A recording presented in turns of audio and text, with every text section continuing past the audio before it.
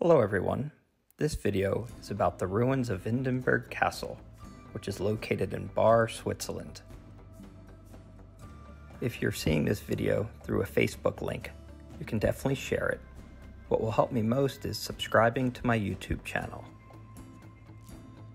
The Wildenburg Castle was built in the early 13th century by the Lords of Wildenburg. It was used as a residential castle above Lausentabel. This location was strategically selected as it had a line of sight to the bridge that connected the higher villages to the valley. The castle was first mentioned in writing in 1309, and it was called Wildenburg. And it was also mentioned as being the most important part of the legacy of Gottfried von Wildenburg. In 1409, Rudolf von Wildenburg still described himself as from the Wildenburg.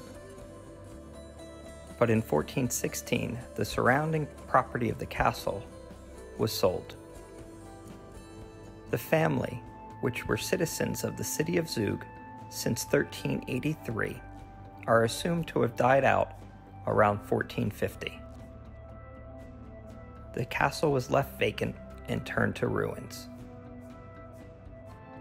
In the 16th century, this area was used as a quarry.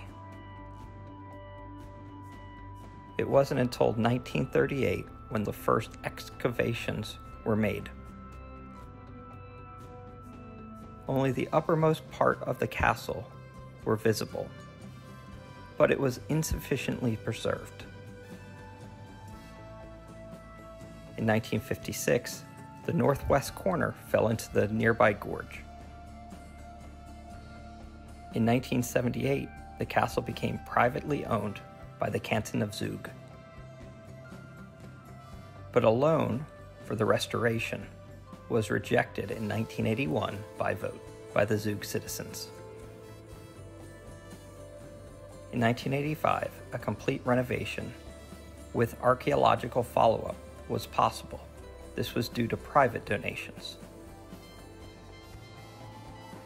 You can visit the site, which is 3.5 kilometers east of Zug, by taking the number 2 bus and getting off at the 7th stop. Then you need to climb the grassy hill, which, if you're lucky, you'll see some cows.